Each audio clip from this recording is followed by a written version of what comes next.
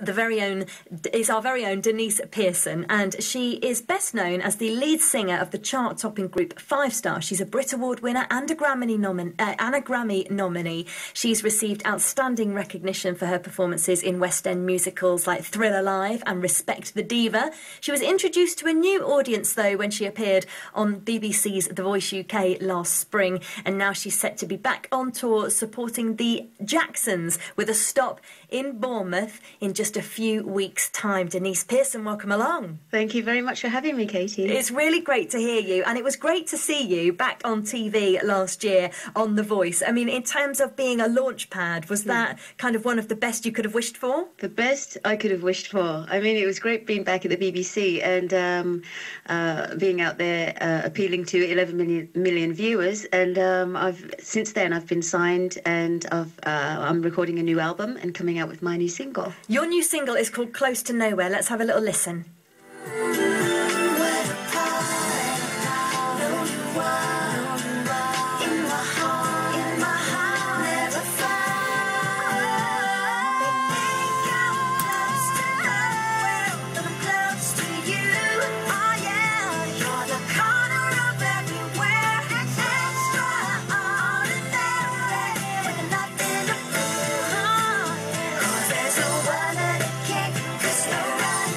Liking it a lot, Deniece. Thanks, How Katie. does it feel to you when you hear it on the radio?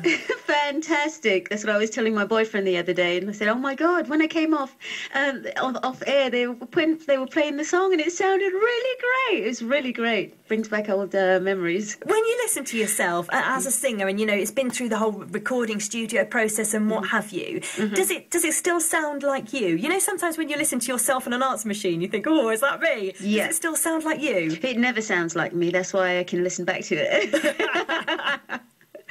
Well, it's great to know that things are going from strength to strength. You haven't exactly been twiddling your thumbs, though, have you, for the last few years? You've been a busy lady. Yeah, I've always been out there, as you said, in Thriller Live and Respect La Diva, and also on The Voice.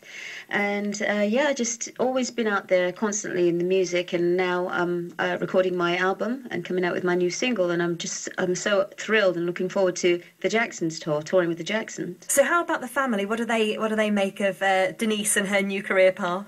Oh, they're loving it. I think it's been long expected of me to do my solo thing, so they're all proud. They're all very proud of me. And your children, I mean, did they know much of you and the background that you had with Five Star, and did they know that it was always a passion to get back out there on stage? Well, they're from LA. They were born in LA, and when we moved back out here to England, I guess that's when they started getting the feedback from their friends. Their friends' mums were Five Star fans, and they're coming home with all these stories about Five Star, and then it kind of hit them more, I think, and they're really happy about that. Did they not want to know how big the shoulder pads were? Mum, why were the shoulder pads so big? That was the main aim of the 80s, wasn't it? To have bigger shoulders than anybody else. That was it. That's it, Katie. Big shoulders and big hair. If you weren't walking through a door sideways, you were no one, Deniece. That's exactly it. You got it right down, Katie. That's the truth. So let's talk about the Jacksons then. Which members of the Jacksons are you on stage with?